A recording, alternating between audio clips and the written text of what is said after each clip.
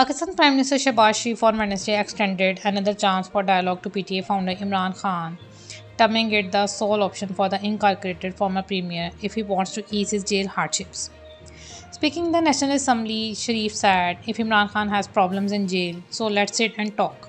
The premier recalled proposing a compact economy in his first speech, only to have it rejected outright.